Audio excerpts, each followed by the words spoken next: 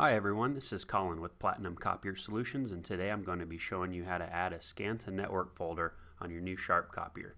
Before you begin, you'll need the IP address from your printer, and you'll need to have created a folder that you want to scan to, or use one in your network repository. For the sake of this demonstration, I'm going to go ahead and just create a folder on my C drive. I'm going to call it scans. And then we need to make sure this folder is shared, so we're going to go to the properties of the folder and the sharing tab and click the share button.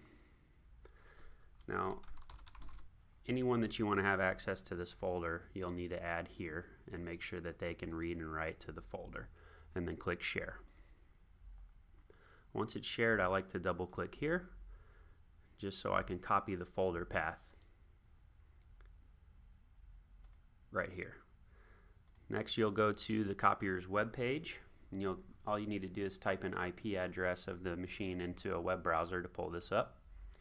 First thing you'll do is click Address Book, then click Add, and then you can name the folder whatever you want to call it.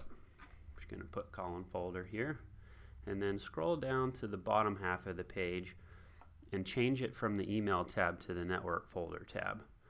The folder path is going to be the path that we just copied, and then the username and password will be your domain credentials for access to that folder. Sometimes you'll need to put the domain name in front with a backslash here. Our network does not require that, but that is something that you may run into. So once you submit that, you'll see here in the address book that the folder has been created. When you go to the panel, it should look something like this, where you can just tap the scan button and then you'll see the address that you just created here in the address book.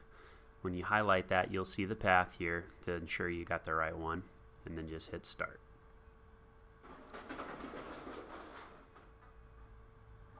See, job stored, and then when we open up our scan folder, there's the file.